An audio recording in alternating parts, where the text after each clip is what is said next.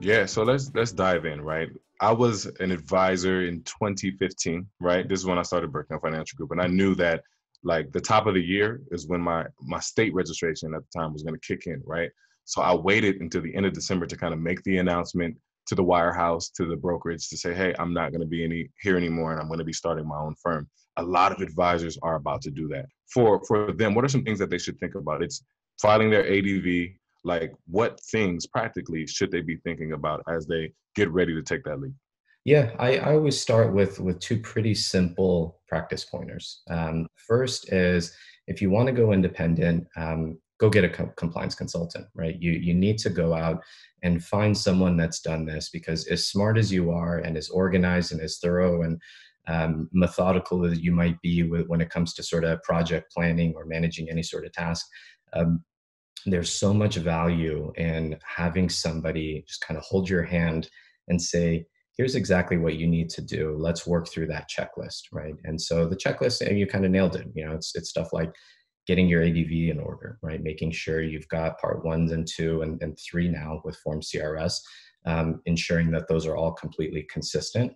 Um, the ADV is a really critical one in that there's a lot of areas that advisors can trip up. And so working with a consultant to make sure they don't trip up is paramount, right? So stuff like conflicts of interest, disclosure, making sure that the business is accurately described, most critically using plain English, right? So the SEC is really clear on how it hates if they don't understand something. Not to go too off topic, but I've been through dozens and dozens of regulatory exams. The key takeaway is always you want your examiner understanding your business. If they don't understand your business, you're in trouble. And so thinking through those types of things with a compliance consultant is going to be super critical.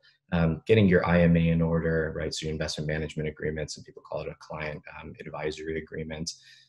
Ensuring that the fee schedule that's attached to that client agreement actually reconciles with the ADV.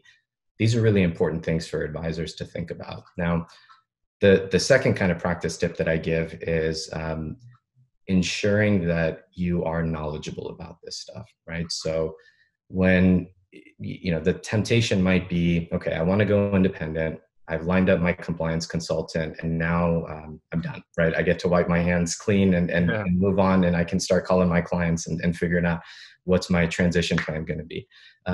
That's a huge mistake, right? What you want to do is get knowledgeable. And I really don't think it takes more than a couple of weekends. The 1940 Investment Advisors Act has been so condensed now into, you throw a rock and you'll hit sort of 50 guidance papers on Google on here's everything that you need to know, here's how it operates, here's how it works.